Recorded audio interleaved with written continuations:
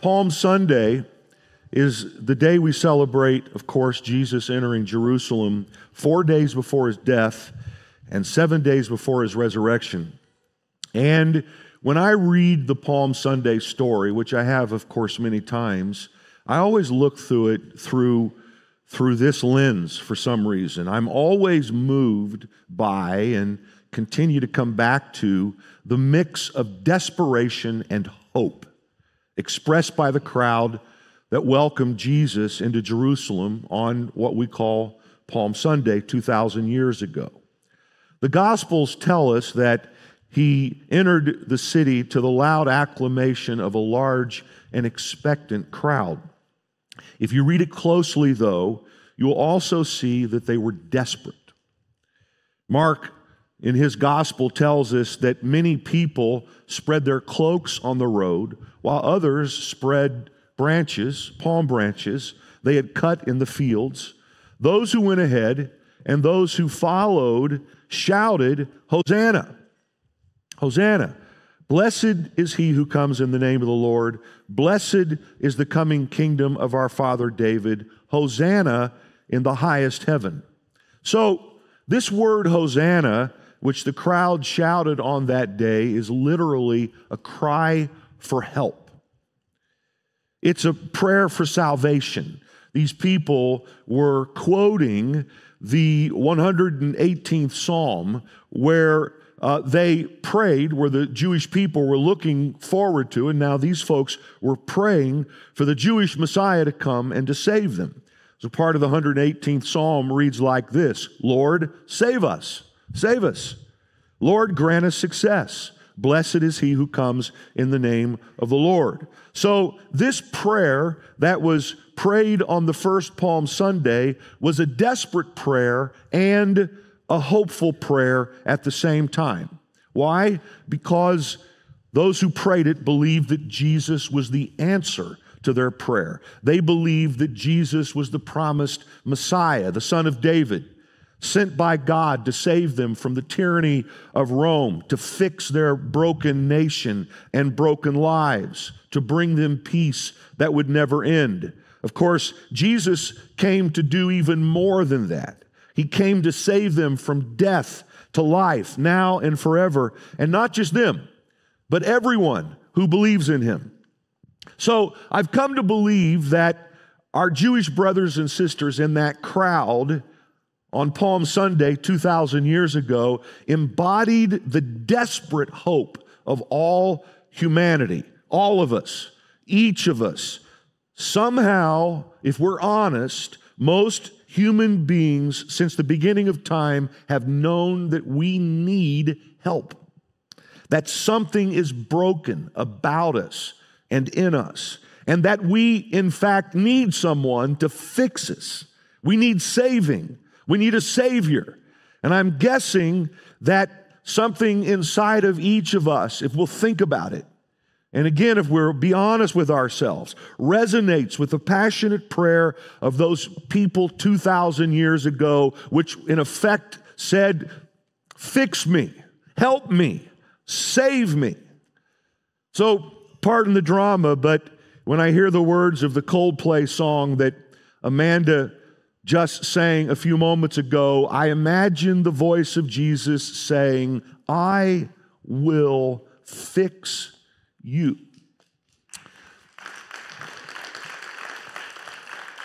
When you look at the Palm Sunday story harmonized in all the Gospels, it's actually a long story with many facets. But I've always loved the way it's ended in the Gospel of Luke. It ends like this in Luke's Gospel: as Jesus, approached Jerusalem. Now remember, he's riding down from the Mount of Olives, which has this spectacular view of Old City Jerusalem, if you've ever been there. He's riding down the Palm Sunday road, which some of us have walked together in a past trip to Israel, and he's looking at the city and riding in. So he sees this whole vista in front of him, and he's surrounded by this raucous crowd of people, shouting, "Save us," and at the same time offering praises to him. And we're told by Luke that as he approached Jerusalem and saw the city, he wept over it.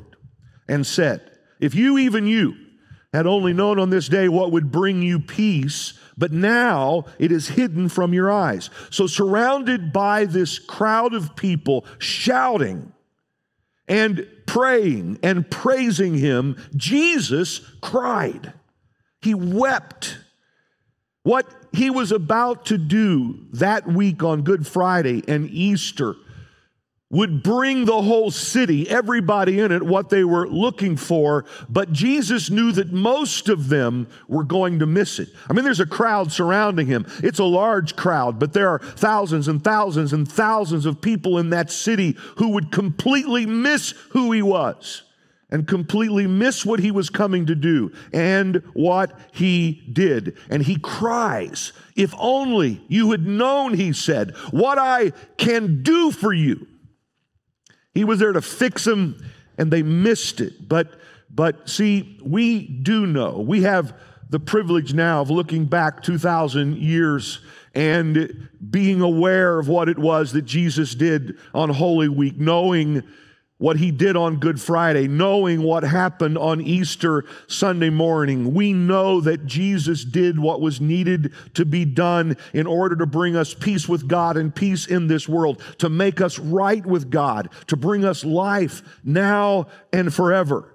We have the ability to look back and read, some of the words that were written about what Jesus did pretty soon after he did it, like by the Apostle Paul, who wrote to the Romans and said, all are justified, or all are made right with God freely by God's grace through the redemption that came by Jesus Christ. See, we know that.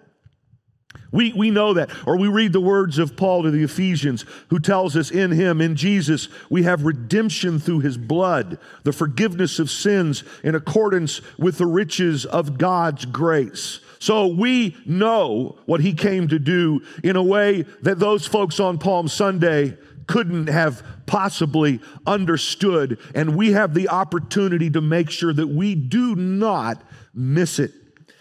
And I think that perhaps the reason that the Hosanna Save Me prayer of Palm Sunday has become now an expression of praise. I mean, typically when people, if you have any familiarity with Scripture or any familiarity with Christianity, Hosanna has become a word of praise. We don't think of it as a prayer.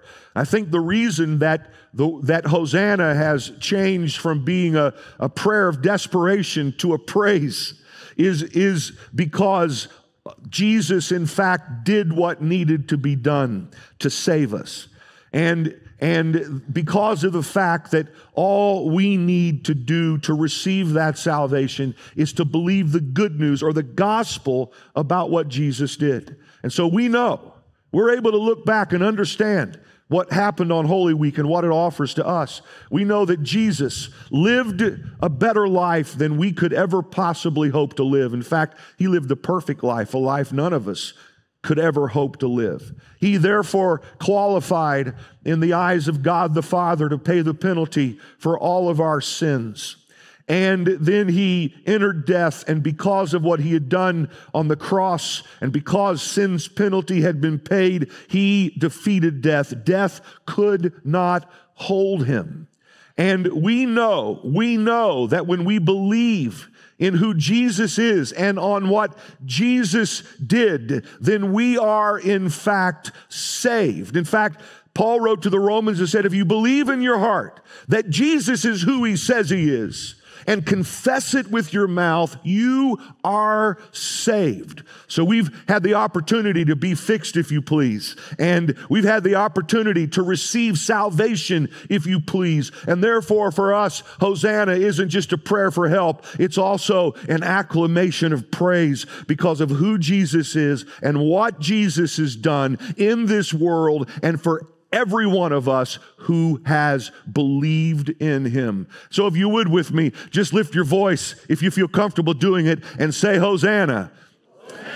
Amen. Now, let me organize the rest of my thoughts today like this. Let me offer 3 desperate thoughts. 3 desperate thoughts. And the first one is desperation is normal. Desperation is normal. And I say that because, as you're well aware, desperation is part of the human condition. And it's part of what Jesus came to fix. Henry Thoreau wrote famously that the mass of men lead lives of quiet desperation. What is called resignation is confirmed desperation. A stereotype but unconscious despair is concealed even under what are called the games and amusements of mankind. In other words, the things even that we do to entertain ourselves are covering a fundamental despair. March Madness, crazy as it is, when all is said and done, is concealing something in us that's broken. I mean, that's an extrapolation from Thoreau's writings, but I understand what he means when he says the mass of men lead lives of quiet desperation, and even those things we attempt to do to take our minds off of the despair we feel is only concealing something that's fundamentally wrong in us. Thoreau's words are a sad and elegant description of the human condition. I must say, however, that when we believe in Jesus and come into relationship with God the Father, that the human condition fundamentally changes. I like the way St. Augustine got at this when he bridged the gap between fundamental desperation and the peace that we find when we come into relationship with God through Jesus, when he said, "Our heart is restless until it finds its rest in thee." Our heart is restless until it finds its rest in thee. See, we were made for a relationship with God the Father. And if that relationship is broken, then we are prone to desperation. The prodigal son, as most of you know, was desperate when he came to himself and realized that all he ever wanted was in his father's house.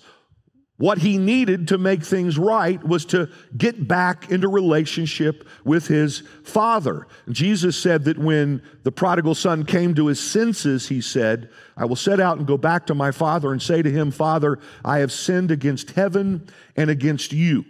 And this realization, of course, was a gift. And it's likewise a gift when we realize that what we really want, what we really need is to return home to God. That what we need to satisfy our restless heart, to fix the desperation we feel, is to, through Jesus and what he did, come back into relationship with God the Father. Of course, the prodigal son came to his senses in a pig pen, but it's important not to stereotype the pig pen. We may think of the pig pen as, kind of the gutter.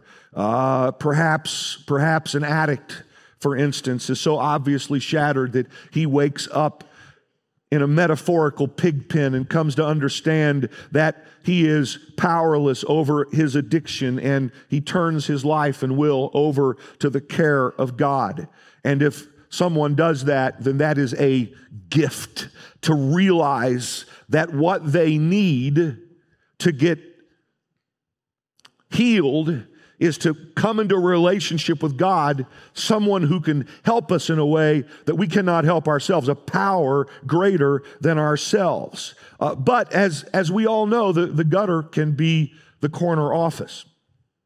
Of course, the person in the corner office can be the addict, but someone in a gutter, perhaps with a better view, but a gutter nonetheless. My point is, at least in part, that we are all desperate, that we all, if we're honest, need to wake up to our condition and be honest, like the prodigal son was. What I need can only be found when I come into relationship with God.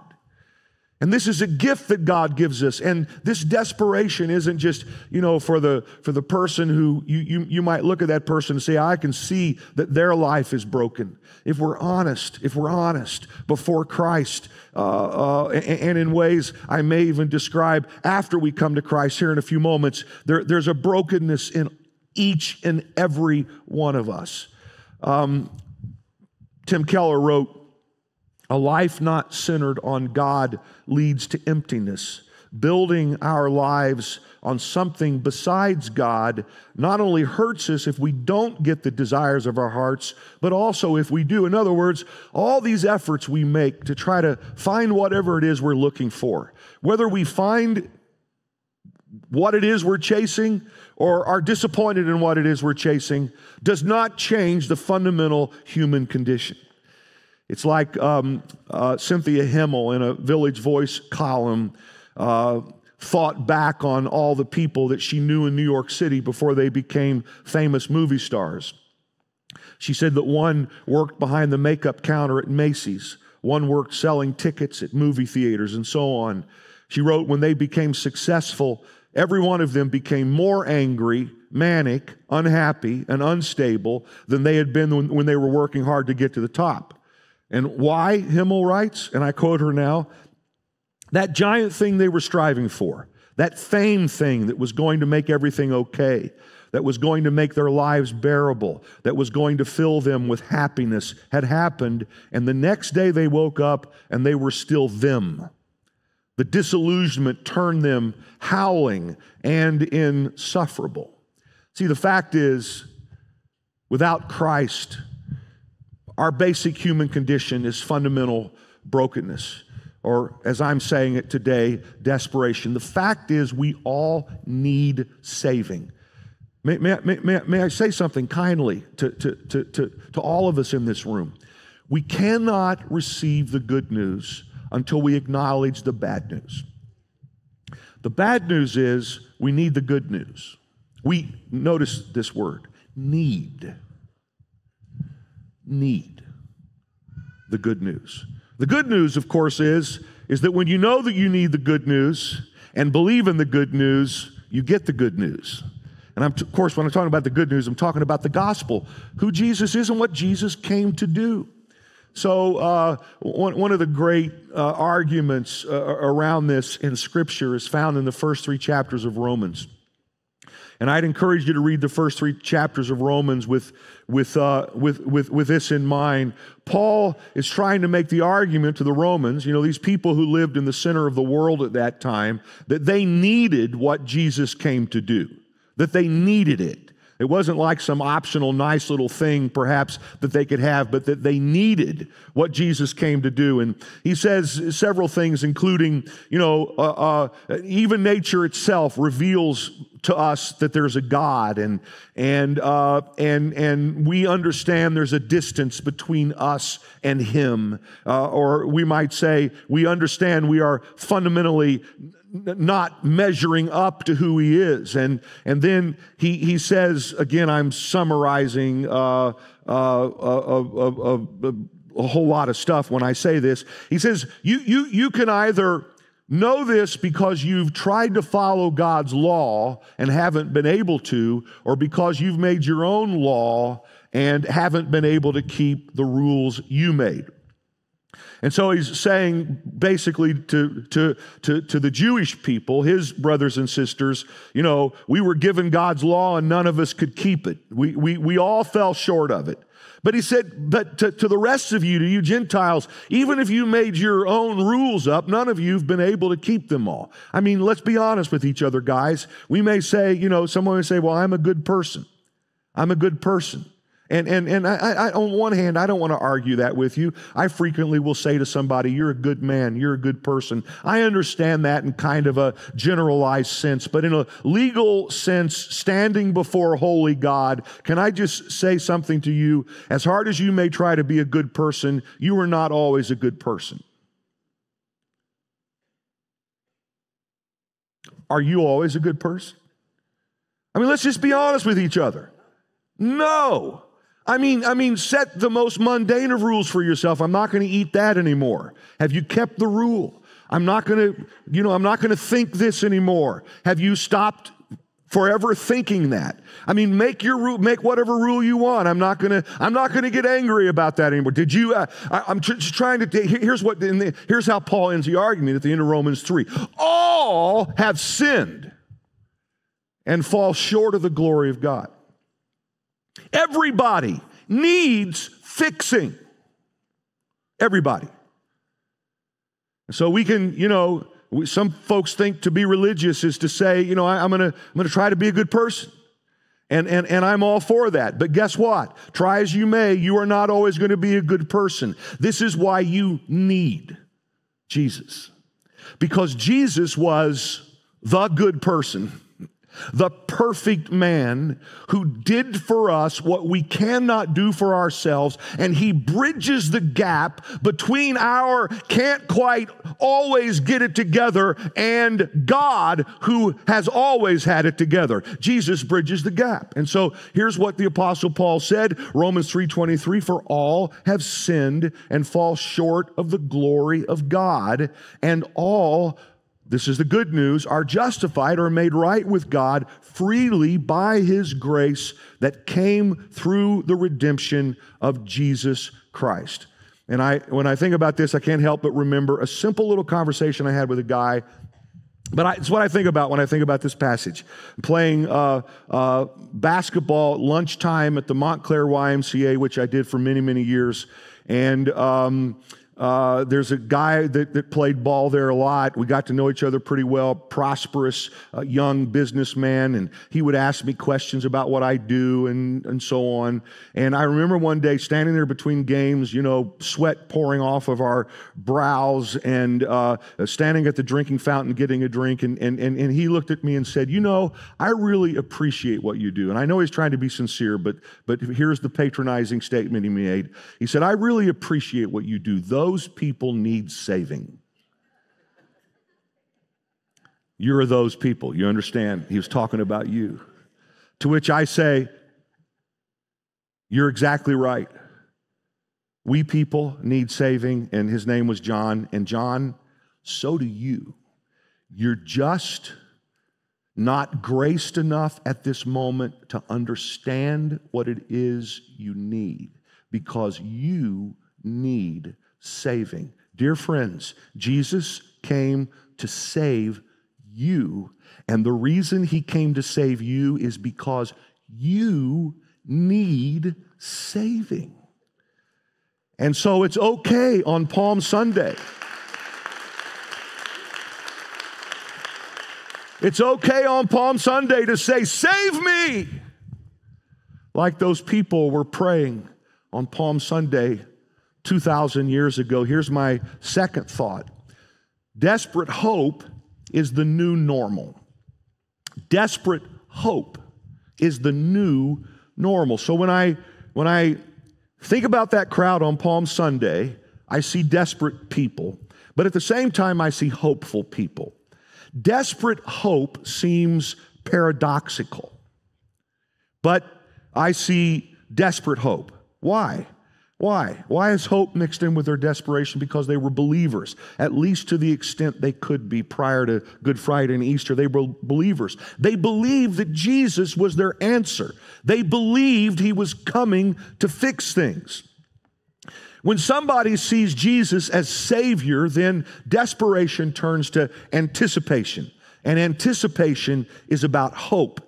And my sense is that believers are no longer fundamentally desperate, but desperately hopeful. We begin with fundamental desperation. We believe in Jesus. Jesus does what he does in our lives, and now we become desperately hopeful, even as we live in a broken world and still reap the consequences of our own brokenness. We believe that what Jesus set in motion on Holy Week through his death, burial, and resurrection gives us reason to hope now and for the future.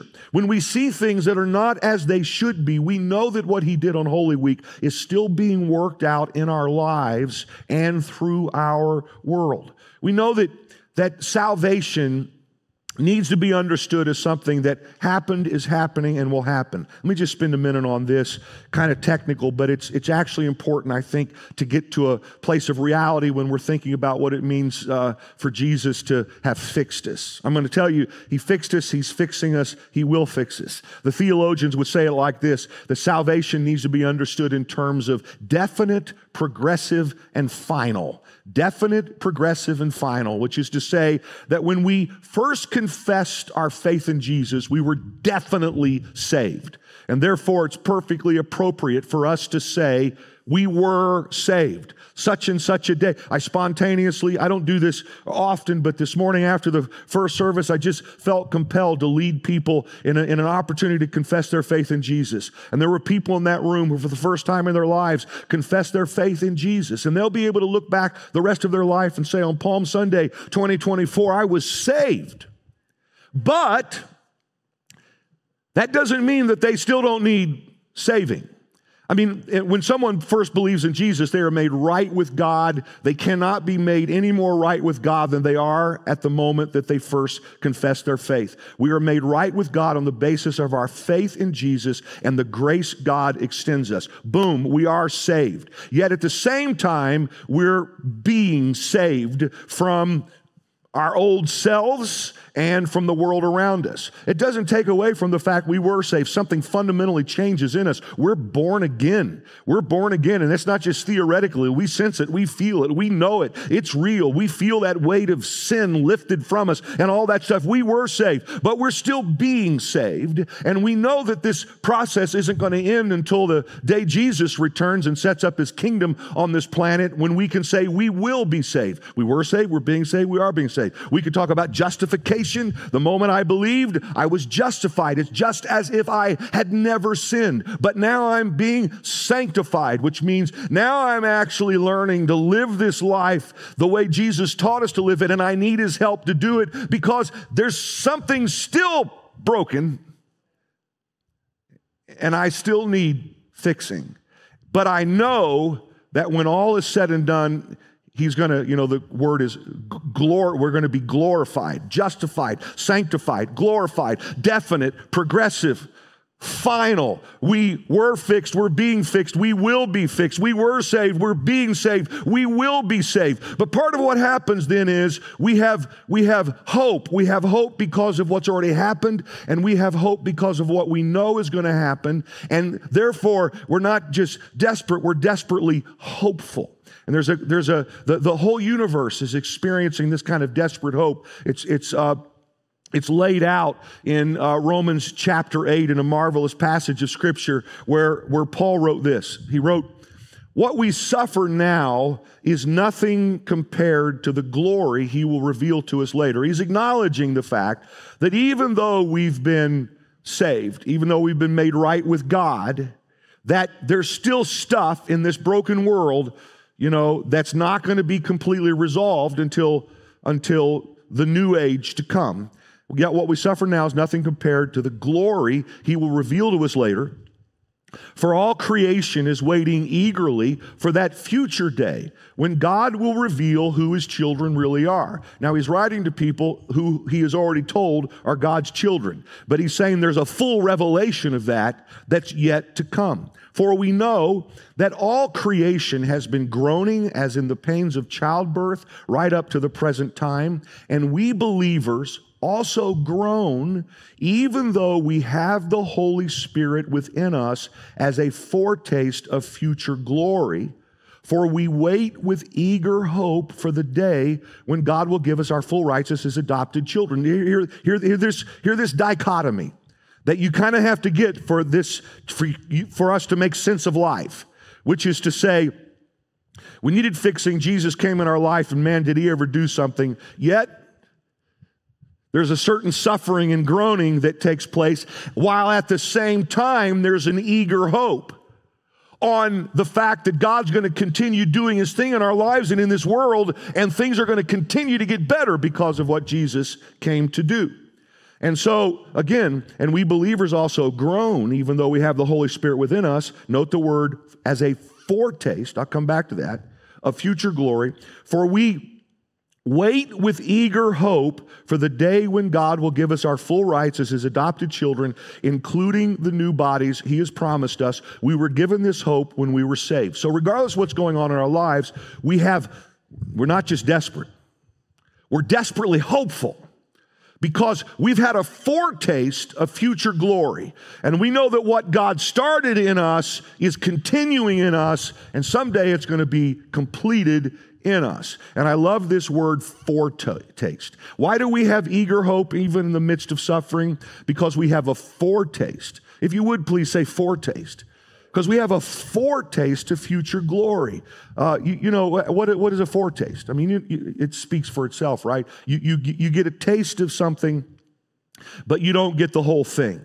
You get a foretaste of it. It's like when our kids were little, Sharon would let them lick the mixer thing when she was making a cake or the icing or whatever, right? And they'd come around and she'd let them lick it.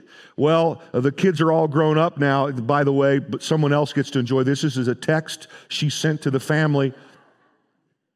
My favorite child, Dietrich, guess who gets to lick the spatula, she said, when you're not here? It's a foretaste. You know, you don't get the whole thing. You're not getting the whole cake, but you have a sense of what the whole thing is going to taste like because you have a foretaste. And here's the deal, guys. We have a foretaste of future glory, and this is what we know. It tastes great. We know that what God has already done in our lives, the measure of peace we already have, the sense of forgiveness, the joy that we experience, even in the midst of a fallen and broken world where things in our lives are still being worked out. That foretaste is keeping us anticipating a future glory that's going to be better than anything we ever could have imagined.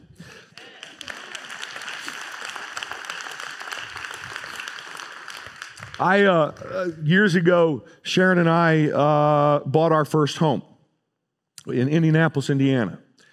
And I keep pointing over here because my beautiful wife's sitting here on the front row. And did I say probably 40 years ago, we had a home built. Sounds pretty extravagant, doesn't it? In a suburb of Indianapolis, Indiana, 1,300 square foot home on a cul-de-sac back in a little neighborhood. So much time has passed that I'll tell you how long ago it was. We paid $78,000 for this home to be built. All right? Crazy, I know, but that's how it all started. Nonetheless, first nice weather weekend of the summer, and by the way, that's not too far around the corner. First nice weather weekend of the summer. You know, we have the home, but as we're driving, there's always something else you want, right? We're driving through the neighborhood, windows down, and I smell the smell of people barbecuing on their grills in their backyards, wafting through. You know, we'd always lived in apartments or whatever, so people didn't have grills. This is a new experience to me. The whole neighborhood smelled like a hamburger cooking on the grill. And anticipation rises in my heart, and I said, Sharon, we've got to figure out how to go get a grill because I want to have hamburgers on the grill tonight.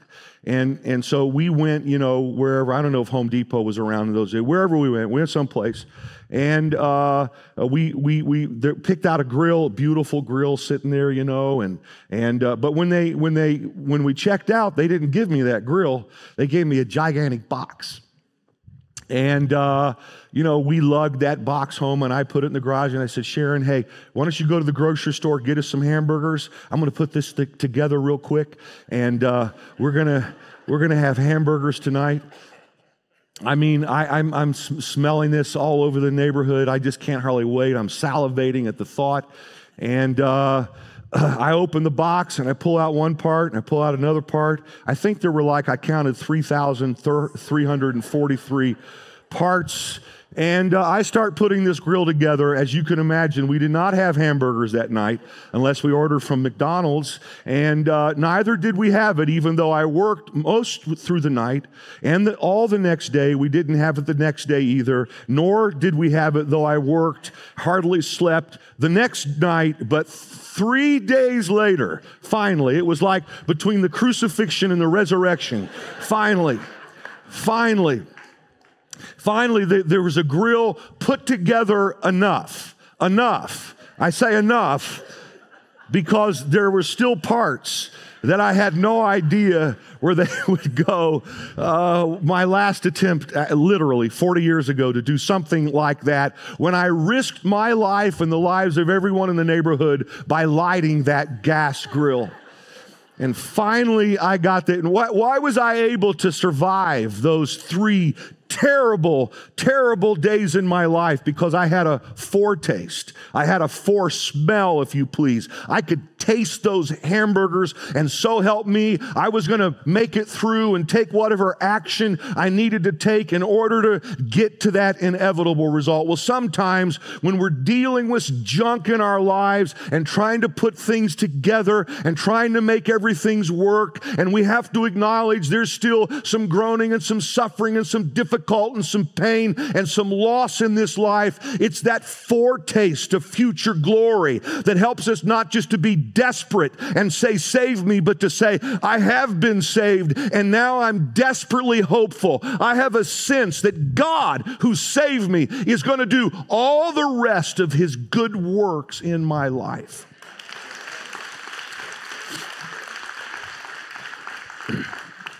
And here's my third and final thought. It's to say then that we must stay hopeful in desperate times. We must stay hopeful in desperate times. So the 4 Gospels that tell the story of Jesus slow down when they get to Holy Week. It's kind of interesting. Rarely does the biography of a great person spend more than about 10% of its time on the death of that person, even really important deaths like Dr. King's or Gandhi's. Yet the Gospels slow down enough to give us a third of their copy space, if you please, their pages on that last week.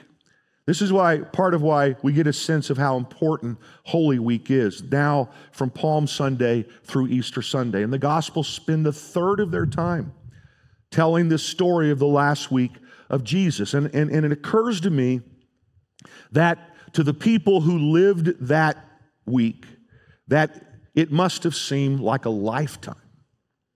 It must have seemed like forever. From Palm Sunday and the crowds surrounding Him, shouting Hosanna, until, news came that He had been raised from the dead. And during that week, for those people who waved palm branches and shouted Hosanna on Palm Sunday, there were lots of reasons to lose hope. I wish I had time to get into all the things that happened that week, but we know the big event happened on Friday. When this person that they put all their hope in dies the most excruciating and humiliating death known to humanity at that time. Here they had believed that Jesus was the Messiah, that He had come to make everything right in this world, and now He's dead. You can only imagine how these folks must have felt on Saturday.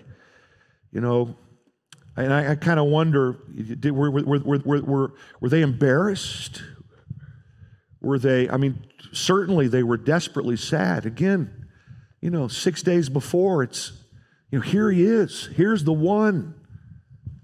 And now their hopes are crushed. And they didn't understand that Easter was coming. We do, but they didn't understand that. It looked like it was over. Disappointed again. And my experience is that hope has to survive seasons like the week between Palm Sunday and the resurrection. Hope has to survive seasons like that. You have to be able to get sometimes from Palm Sunday through all the vicissitudes of life, the attacks of people and the evil one, the inexplicable losses, the pain. You have to get from Palm Sunday to Easter sometimes, and you have to be able to wave the palm branches even when the body is in the borrowed tomb. Can you keep hoping, even in desperate times? So we've moved from being fundamentally desperate to desperately hopeful. And then, there are those times that challenge our hope. And what we've learned, of course, what we know is we know that, but we have to remind ourselves of this, that God is often at work during those times in ways that are necessary for Him to bring the best possible outcome. I mean, what's going on Saturday between Friday and Sunday morning? Well, He's entered death. He's in Hades. He's battling against, and I'm going to teach about this on Friday night for a few minutes. He's battling against death itself. He had to do that in order to come out of the tomb the next day and, dangle those keys of death and hell and say, I did it. But the people living, on this dimension of life couldn't understand it. And I think this is the reality that many of us experience. What we're seeing, we don't have the ability to understand. God's at work in ways that we can't even imagine. We have to keep our hope. We have to know that. Ultimately have to know because of the resurrection. God, in fact, can do and will do anything. We have to keep our hope during those difficult times. How does someone keep their hope when everything that you hope for seems to have died an agonizing death? Several years ago, just in my daily devotional readings, I read through the writings of the prophet Jeremiah. If you're not familiar with the writings of the prophet Jeremiah, the fact is, pardon me for saying it this way, at least this is my perspective when I read it several years ago, they're pretty depressing. I know I'm a pastor, I shouldn't say that about reading something from the Bible, but just to be frank, pretty depressing. At least that's how it affected me. Jeremiah is writing about how if the Jewish people don't repent, they're going to be sent into captivity and all these bad things are going to happen to them. And they didn't repent and they got sent into captivity. And then I think finally I finished the last thing of Jeremiah, thank goodness. And then of course the next book is Lamentations, written by Jeremiah, who actually now is going to write about lament, this new reality that these people find. But what Jeremiah knows is it's only going to last 70 years. God's working things out, and a new day is going to come. Now, he knows this, and he starts to weave this into the narrative in Lamentations. And I was particularly moved by Lamentations chapter 3, verse 19, where Jeremiah said, I remember my affliction and my wandering. He's not living in denial. He's not Pollyanna. He's not acting like everything's okay when everything isn't okay. I remember my affliction and my wandering, the bitterness and the gall, and my soul is downcast within me. Yet this I call to mind, and therefore I have hope. Because of the Lord's great love, we are not consumed, for his compassions never fail. They are new every morning. Great is your faithfulness. The Lord is good to those whose hope is in him, to the one who seeks him. I love it. I remember there's some things happening that aren't good. I didn't want it to be this way, but it is. But what am I going to do? I'm going to hope, because this is what I know. The sun's going to rise again. His mercies are new every morning. Great is his faithfulness, and therefore I'm not just desperate, I'm desperately hopeful. This is another memory that comes to me, and I'm wrapping this thing up. Another memory that comes to me when I'm thinking about that, and it's a simple illustration, personal to me and Sharon, but I remember when I had to give, and I say had for reasons I'll explain, the invocation at the end of season banquet after the Yale-Harvard football game, the game in 2009. Our son Caleb was a junior playing tight end for Yale. It's the biggest game of the season, the biggest game to that point in his life. It's on national television. There are 50 to 60,000 people in the crowd. They're playing Harvard. It's the game, the most historic football game in college football. And they lost to Harvard the last 2 years, which is a big thing. You have to hate Harvard. So I look at some of my Harvard friends. If you're a Yale person in any way, it's a big deal. And they have the game won. It's over with a few seconds left. And the coach for Yale made literally the worst decision I've ever seen a coach make at any level of any sport in my life. And Harvard gets the ball back, a miracle play. They win the game. And it was, again, in relative terms, heartbreaking. And especially for those boys. And 3 years in a row losing to Harvard, you may never recover from that the rest of your life. And it's national news because the coach, he blew this game in such a way that it was national news for a few days as like the worst coaching mistake in history. And these boys are sobbing on the field, these great big strong boys, and they're walking back in the tunnel, and the coach who should have been encouraging them is banging his head against the concrete wall of the tunnel. And if I would have been there, I would have banged it for him. Well, the next day is the end of year banquet for Yale.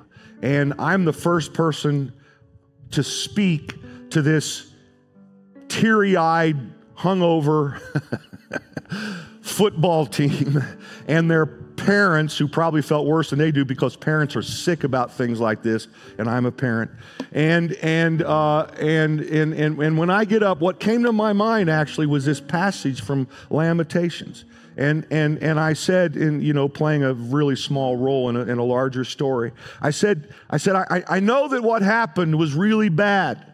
And I know that we all feel really terrible today. No sense in acting like what happened didn't happen. In fact, it did. But because of the Lord's great love, we are not consumed. For his compassions never fail. His mercies are new every morning. Great is his faithfulness. The sun will rise again. The Lord is good to those whose hope is in him. And somehow the report later was that folks were pretty encouraged by those, even Ivy League school folks were encouraged by those words from the prophet Lamentation. Now here's why I say that. I know that some of you today are facing things in your life a whole lot more real and a whole lot more devastating than losing a simple football game. I understand that. But I feel like saying to you on this Palm Sunday that it's okay to go ahead and believe regardless what you're experiencing. It's okay to live with a happy anticipation of the good. It's okay to wave palm branches and to say, "Save me," and praise him at the same time, because even in the midst of lamentation, there's reason to hope. Even on the Saturday after Good Friday, there's reason to hope, because the sun will rise again, because Easter is coming, and because if God could raise Jesus from the dead, God can do anything, and he can do anything for us.